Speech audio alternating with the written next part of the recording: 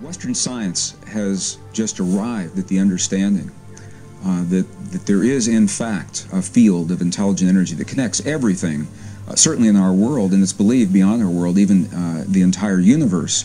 Our science is only now arrived at the understanding through the experiments and through the studies and the modeling of the equations that tell us, in fact, that field exists. So this is the place where we are now, and it's the place where the ancient, the indigenous traditions have always begun. They have always started from the place that we are part of everything, that we are part of a greater existence, that everything is connected. And they have devoted their time, rather than trying to explore and prove to themselves this existence really is there, they devoted their times to understanding how to work within this existence. What does it mean to life and death? What does it mean to our time together in this world? If this field is really out there, can we communicate with it? And if we can, what is the language that it understands? Well, the understandings in terms of Western science that this intelligent field exists in late 1990s, early 2000s is when the experiments actually confirmed what Max Planck in 1944 stated. The father of quantum physics, Max Planck, actually said that the matter that we see in our world doesn't exist. It says the stuff we're made out of doesn't even exist, and the world that we see doesn't exist the way we believe it does. What he said was, what we see as matter is here because of the existence of what he called a conscious and intelligent mind, and these are his precise words. And he followed that statement by saying that underlying this mind is the matrix of all matter, and this is the coin he termed in 1944. Of course, the movie series was based on the studies that came afterward, but it's actually been around since the mid-20th century. So this field, the matrix, or the divine matrix as it now is being called, is recognized as the field of intelligent, non-conventional energy. It doesn't work the way electricity or broadcast energy works. And perhaps that's one of the reasons it's taken so long for science to catch up with the fact that this is there, because our equipment isn't built to detect this kind of energy. On the one hand, the other hand, these ancient indigenous cultures, they detected it through the equipment of their bodies. They understood how to sense and feel and work and move in this field. So for me, I was trained as a scientist. And in my training, there was never an allowance for the possibility that this field could exist. As a matter of fact, in the last 100 years, science has missed the mark twice in terms of their explanation, the story that science gives of how our world works. And we're now paying the price for where science got it wrong, essentially. And it's coming full circle, it's being corrected. But the first place that this happened was with the belief that the space between things is empty. And now we know that nothing could be further from the truth. There's a lot going on in what we always thought was empty space, but from the experiments that were performed in 1887, very famous Michelson-Morley experiments, to detect whether or not this field was there, when those experiments were interpreted as proving the field wasn't there over 100 years ago, from that point forward, our science has been based in the belief that everything is separate from everything else. What happens in one place doesn't have any effect on anything else. And what happens in this lifetime has nothing to do with any other lifetimes. And when we leave our bodies, there's nothing for our souls to travel into. This is going to be important as we talk about some of the implications of our time in history and where we're going.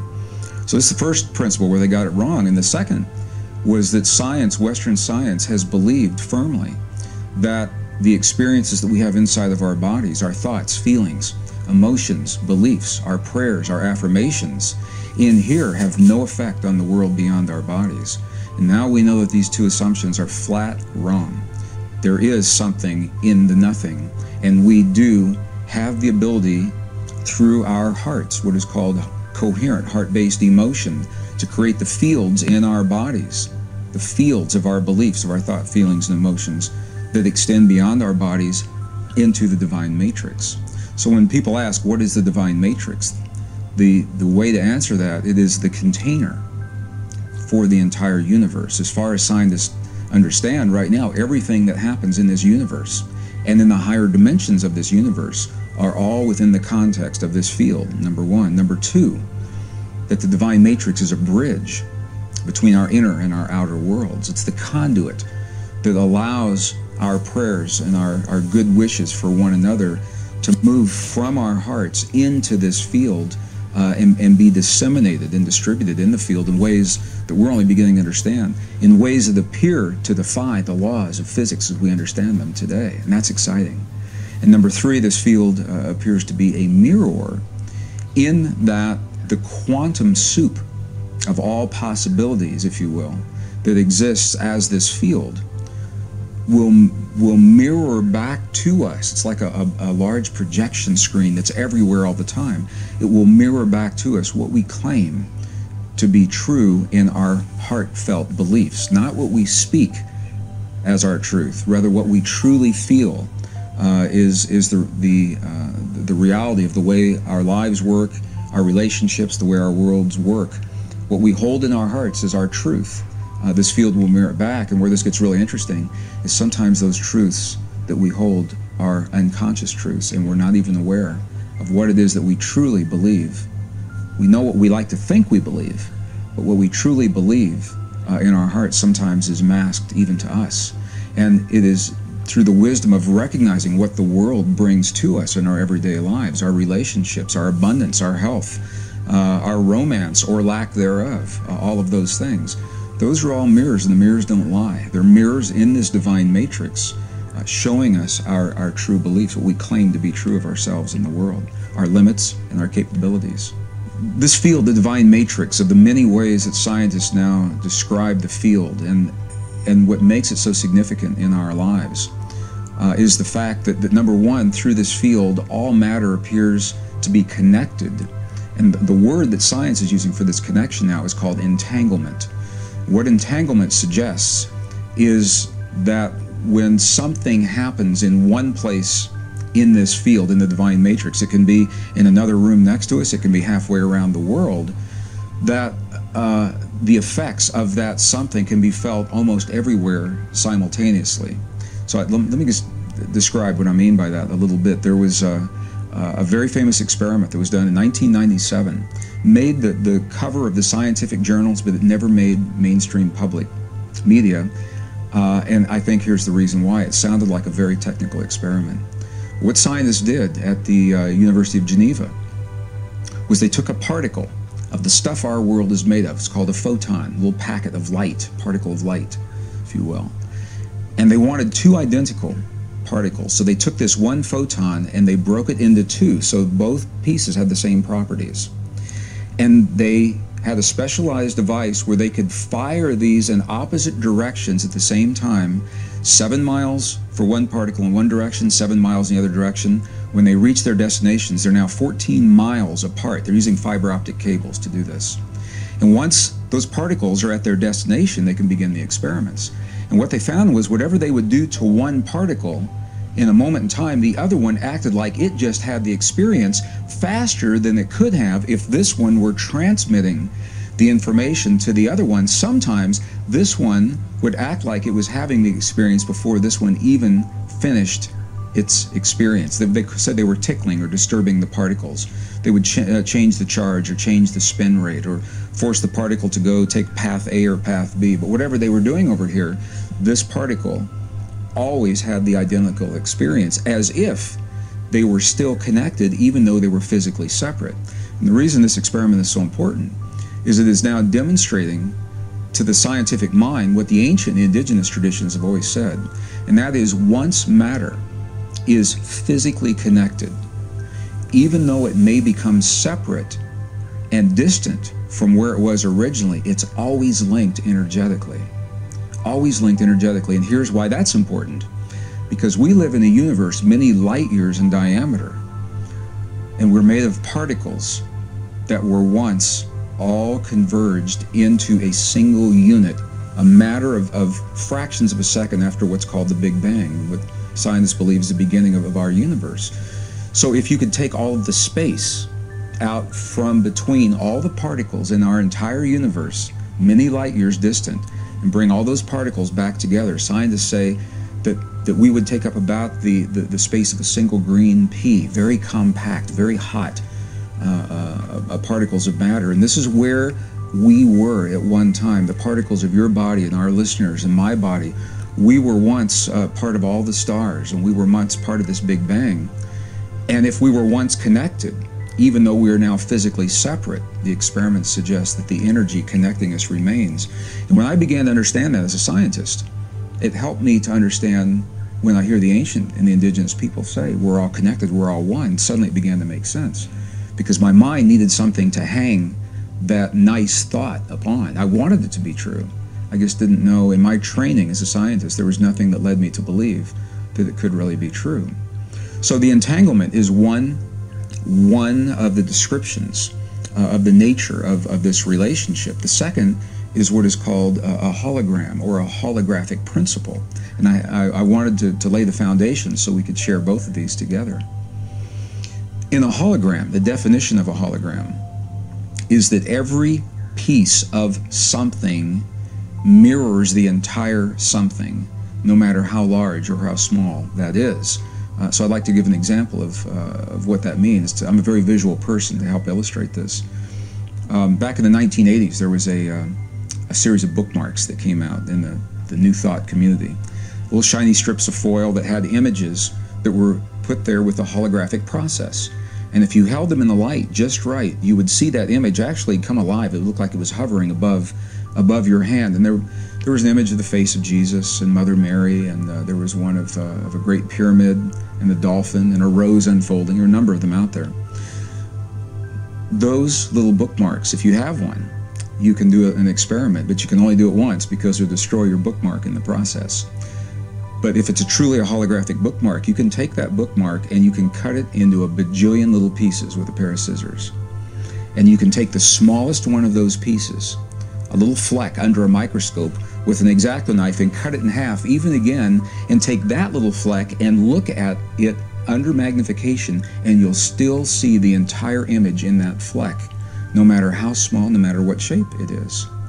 And this is, by definition, this is the holographic principle. Every piece of the something contains the entire something on a different scale of magnitude. And this is important because it is now believed that we are holographic in nature, that we mirror all that there is in this universe, that the universe is holographic in nature.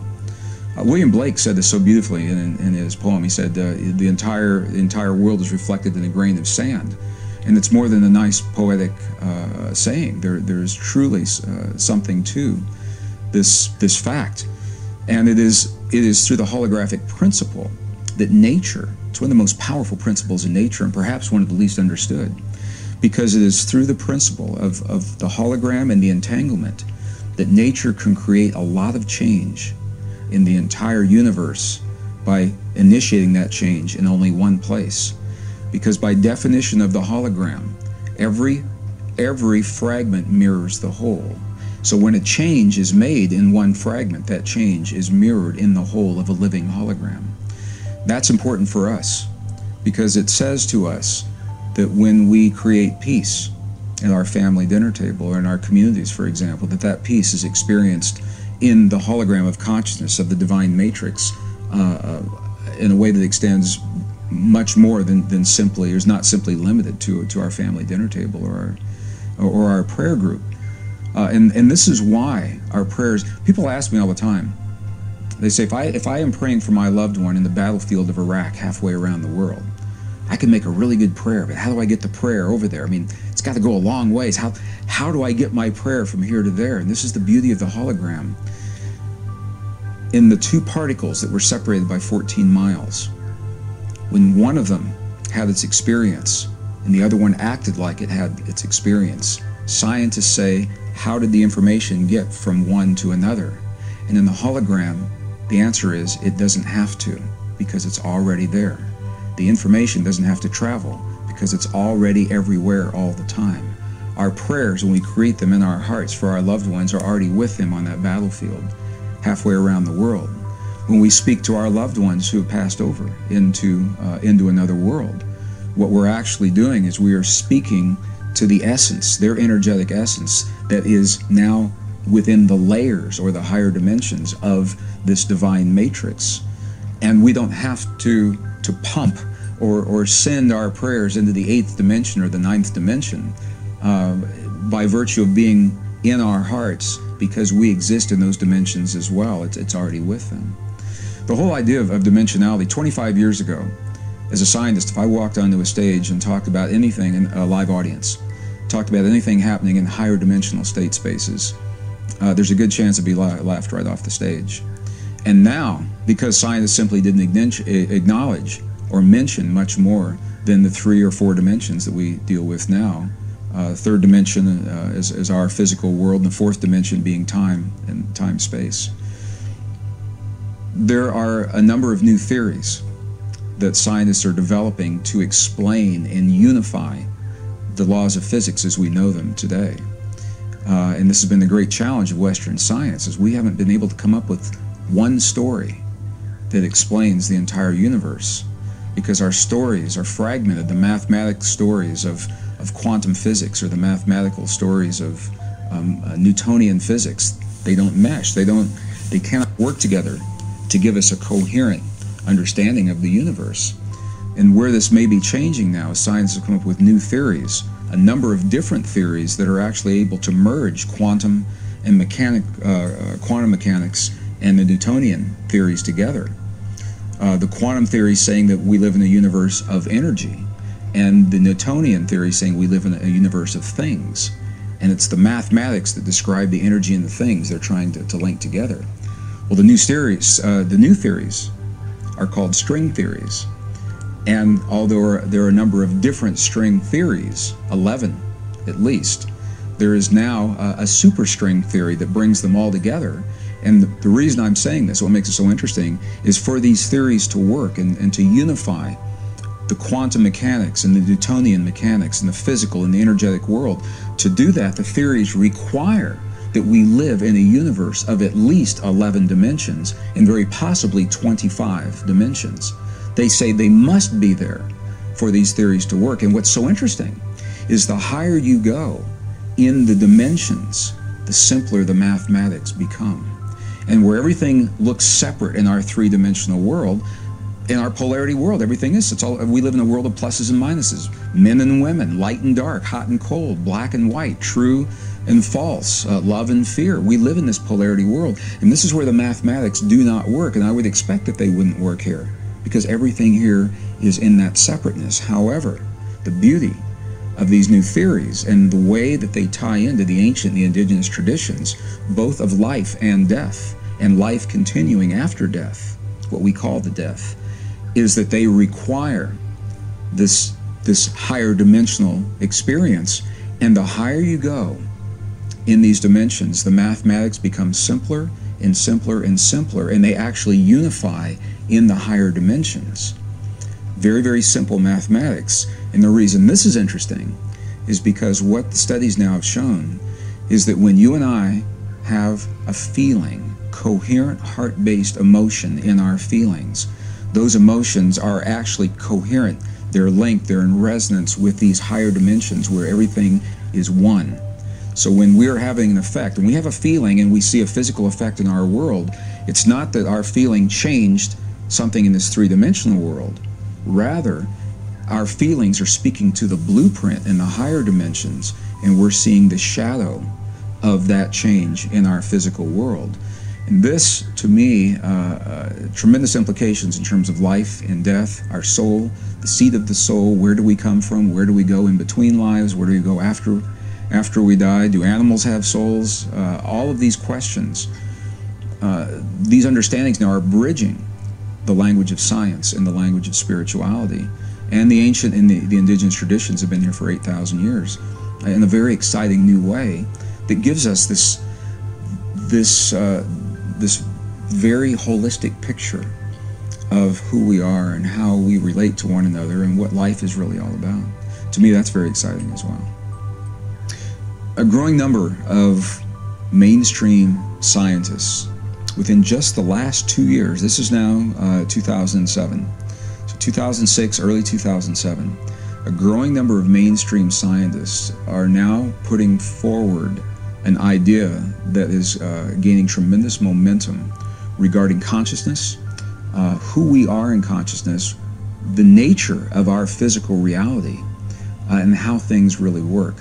And when we first hear about this idea, it almost sounds like science fiction. And then we ask, where does science fiction come from? Many times it comes from the intuitive hit of how the world works and what's possible, and then it becomes the reality of our world.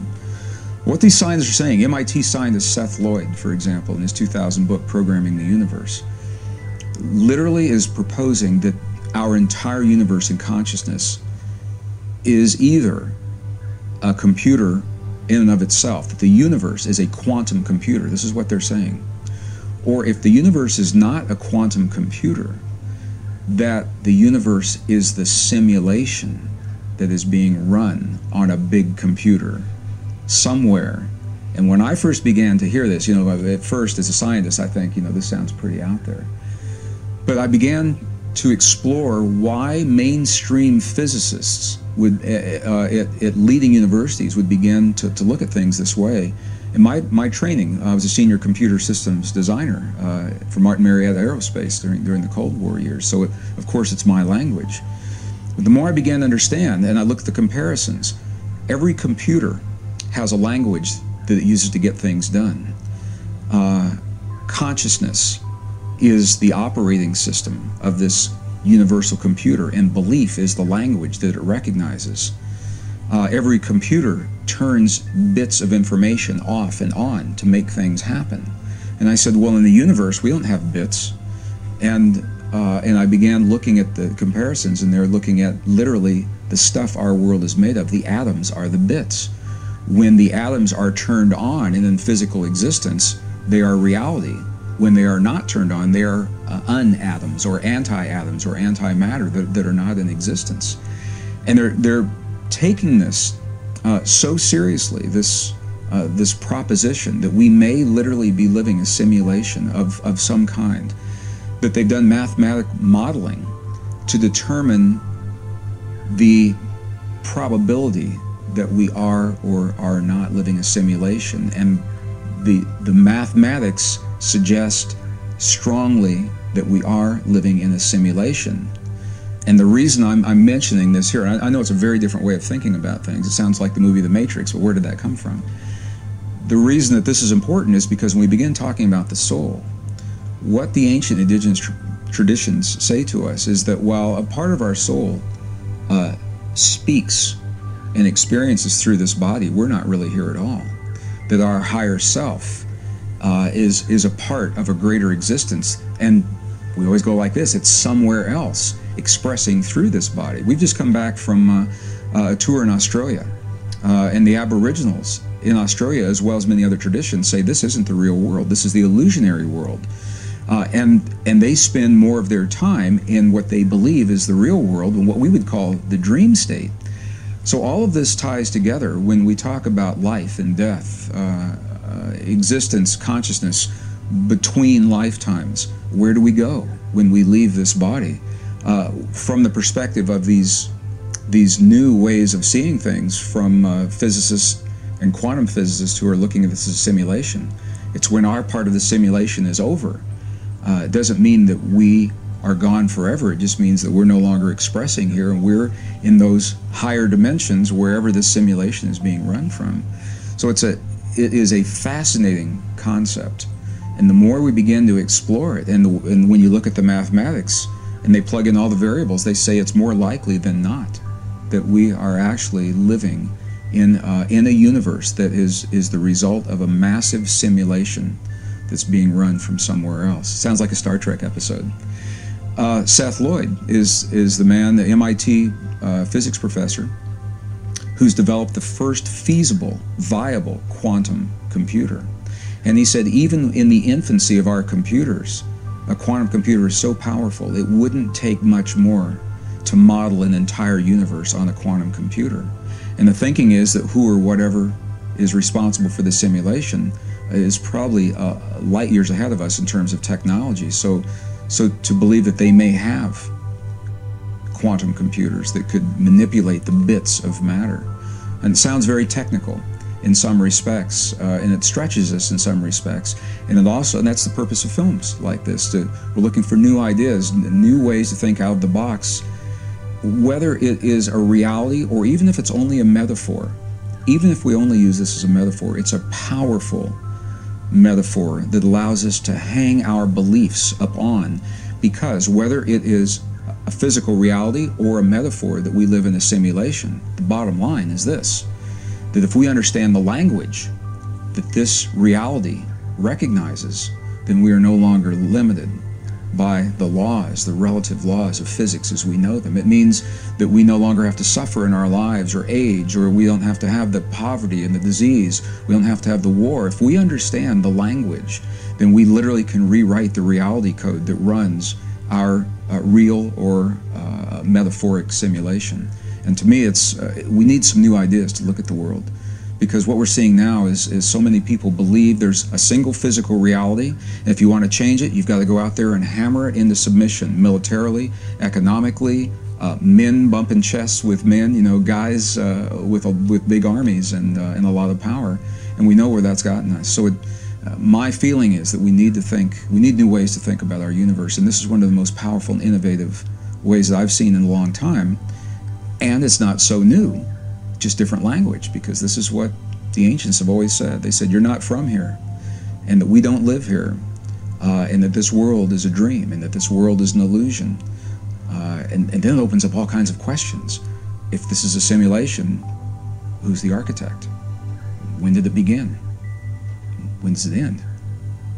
And all of these have implications in terms of life in this world, life after death. Life, from this perspective, death just becomes a journey into the homeland of where everything begins, rather than the end of everything that we've ever known.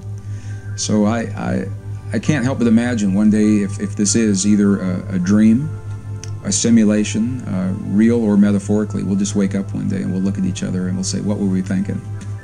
What in the world were we thinking when we did all those horrible things to one another? But what we now know is, when I was in school, and when many of our listeners were in school, we were taught that this is a physical reality made of atoms. And our atoms would look like little solar systems. They were modeled as little solar systems, things in the middle called a nucleus, with other things orbiting them like electrons. And those days are long gone. We now look at atoms, rather than things orbiting around other things, we look at them as concentrations of energy in space and time, where there are no clear-cut things. And where this gets important is that scientists, and this is in the standard physics textbooks, this is no surprise what I'm about to say, is that if you change the field of energy that the atom lives in, you change the atom. You can change that field electrically, or you can change it magnetically. And there are terms for the effects. The Zeeman effect, the Stark effect are well-documented effects of electrical and magnetic changes in the field that change the atom. Where, while it sounds technical and maybe not relevant, where it gets really relevant very fast, is our hearts are the strongest bioelectrical and magnetic field generators in our bodies. Our hearts generate stronger electrical fields than our brains. They generate stronger magnetic fields than our brains. Our hearts are 5,000 times as powerful magnetically than our brains. And we hear about EKGs of our hearts. They're up to 100 times stronger than the EEG, the electrical information in our brains. So when we create thoughts, feelings, emotions, beliefs, compassion, prayers of forgiveness in our hearts, that's the words that we call those experiences. But to the field, what we're doing is we're creating electrical and magnetic waves in here that are now known to change the stuff out here. And in that way, we are linked. So when we talk about our universe, possibly as a simulation, it tells us that we are not separate, that we are empowered not to control or manipulate or impose our will, rather to participate, as Princeton physicist John Wheeler suggests, to participate in the way this reality unfolds, to participate in our personal growth and healing, in the healing of our loved ones, to participate in the peace that happens in our families and between nations. And the little catch is that for us to share the beauty of this participation, we must work together and share those heart fields. And that, I think, is where this learning curve is actually going. And we may not use that language We don't have to understand all the technical aspects. I mean, people know that when you have a feeling, it may have an effect. But in our Western world, we need our mind, our left brain, our logic needs a framework to hang these very subtle spiritual understandings upon. But we'd like to believe them, we just need a reason to believe it, and the reasons are there. If we can take the understandings out of the very technical realm and share them in a language that's relevant to people that don't have that background. Science is only a language. It's a good language. It's only one language that describes our world. And there are many other languages, and I think for me this is the value of going into the monasteries of Tibet and Bolivia and Peru and Nepal. We've been in monasteries in Egypt, in their libraries, their records. For 1,500 years, people who have lived the traditions and perpetuated and taught them, because we can look at them. I can look at another human, eye to eye, heart to heart, God to God, in that moment, directly or through a translator. And I can ask them, human to human, I can say, when you just did that miraculous healing, what happened in your body to make that happen? How'd you do that? And if I don't understand what they say, I can ask them again and again and again until they either kick me out of the monastery because they're tired of my questions, or they will answer my question. And in this way, we learn from this 5,000-year-old heritage of our past, and we marry that with the best science of our day today. In the book Small Miracles, there's an amazing story. It's a true story, and I share it with our audiences a lot, of what many people would call a miracle. And for me, it's a demonstration of just how real this field is that connects everything. It's a story of a young Jewish boy. His name was Joey, who at the age, I believe, of 19, suddenly woke up one morning and began to question 5,000 years of Jewish tradition. He began to question all of the things he'd been taught by his family, and his father took it as a personal offense. He said, how can you question this lineage of wisdom and tradition? And Joey said, I've got to go out in the world and find out for myself if these things are true or not. And his father said, if you turn your back on your tradition and you go out in the world and search for yourself, he said, you're no longer my son. I have no son. And Joey said, I've got to do this. And he left. And he went into the world and he studied in the ancient and the Eastern traditions, Buddhist traditions, and the Jewish traditions. And he was in a small cafe, and I believe it was in Paris. And you never know who's going to walk into those cafes. And a friend of his walked in from the States that he hadn't seen since he left. And the first thing his friend said was, I was so sorry, Joey, to hear about the death of your father. And it was the first Joey knew that his father had died. And so he immediately came back to the States and he began speaking to his father's friends and their neighbors. And what he found is, rather than turning his back on his son, his father had done just the opposite. He was so proud of his son for having the strength to question 5,000 years of faith. And he spoke about his son incessantly and honored his son's courage. And this led Joey back into the Jewish tradition that he had left to explore. And it eventually led him in a traditional pilgrimage to the Holy Wall in Jerusalem. And if you've ever seen this wall, you know that it's made out of these massive stone bricks that have been there for so long that the mortar holding them together has fallen out. So where the mortar used to be, there are empty spaces, and the tradition is to inscribe a prayer on a paper or a cloth, roll it up, and place your prayer into that wall. And this is what Joey was doing.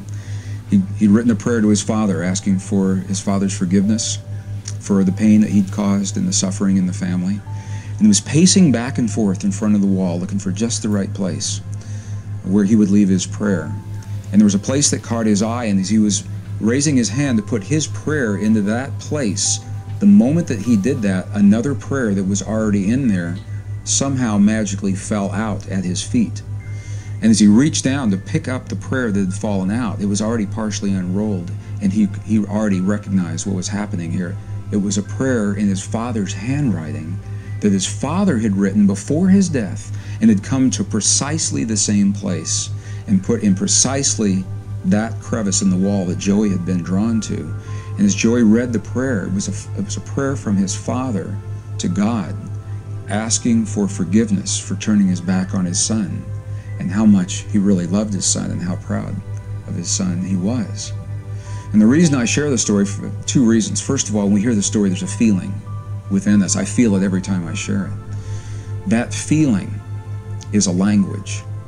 It's nonverbal language. And if I just simply said to you or to an audience, have that feeling right now, you might be hard-pressed to do it because there's no reason to have the feeling. But when we hear stories like that, that feeling came from a place of innocence, of emptiness, of non-judgment. You didn't know what was going to happen, but you feel a feeling when you hear that story. Number one. Number two, for Joey to find precisely the crevice in the wall where his father had been months before his death. There obviously, and for him to be there that moment and for that prayer to fall out of the wall at his feet, and this is a true story, there obviously was a communication that was not bound by time or space, or in this case, even life and death. It was a message from beyond his father's life in this world, and for that to happen, there's got to be a conduit that carries that message. That's the divine matrix. That's the field that we're talking about. So we know that our soul, what we call our soul, is an energetic essence. There are a number of studies were done early in the 20th century, even trying to measure at the instant of death how much weight a body loses in their passing. And no matter if the person was a 300-pound man or a 70-pound woman, the amount of weight that they lost, I think it was 28 grams, I believe is what it was the average. It was about the same. A lot of controversy around the studies, and I'm not sure they've been duplicated well. But the key is there is apparently an essence within each of us that is not bound by this world. And when we ask the question in our mind, when that essence leaves our bodies, where does it go? Understanding that we live in a universe of at least 11 and probably 25 dimensions, and that this field of energy is made of a non-conventional field that doesn't work the way electricity or radio waves works. All of a sudden, it's not so far-fetched to believe that we're part of that essence and that we can move and travel and navigate and maneuver through those fields when we're not inhabited or inhabiting our bodies as we know them today. It's giving a whole new meaning to life, death. When the ancients talked about heaven, and their hands always went like this, were those heavens, and there are multiple heavens, were those heavens the higher dimensions? Was heaven the language they used 5,000 years ago for what our male-dominated, schematically oriented, left-brain technological society calls higher dimensional state spaces? Are we talking about the same thing? So this is, again, this is the value of going back into these ancient traditions and looking at the way they looked at the world through their eyes and asking, what did they know maybe that we've forgotten? I had the opportunity a few months ago, the last remaining Gnostic sect to survive into the 20th and now the 21st century is a sect called the Mandaeans. And interestingly enough, the location of their home has been the border between Iran and Iraq, right where Gulf War I and Gulf War II rolled right through them. And I was in another country where many of the Mandaeans had fled, and one of the high priests asked to meet with me while we were in this country. And of course I said yes, and he brought with him a scroll that he says is over 6,000 years old. And it was written in Aramaic, which is interesting to me because Aramaic was the language of Jesus, and we're not sure when it actually began. But what was interesting about this scroll, in our biblical traditions, the creation of humankind happens in a couple of sentences in the book of Genesis, because we've got the Reader's Digest condensed version, and a lot of things we know were edited out. In other traditions, such as the Mandaeans, they are in scrolls, so there is column after column, paragraph after paragraph of information describing the creation of the human body first, and how the powers that be then tried to put the soul into the body, suggesting that our soul is in fact separate and comes from somewhere else. And what makes it so interesting is that the first few iterations of humankind could not hold the power of the soul or the spark or the light of God from this higher dimension. And it was only when they perfected the genetic recipe for the bodies that we have now that they could get the soul. And it always says when they created the body of Adam. It's not when he created the body of Adam. When they, indicating that there were multiple people, created, or multiple beings, created the body of Adam, they could not get the soul into the body of Adam at first. So into the male body of Adam, they placed the feminine soul from a higher state space. A higher dimension is the way we can interpret this.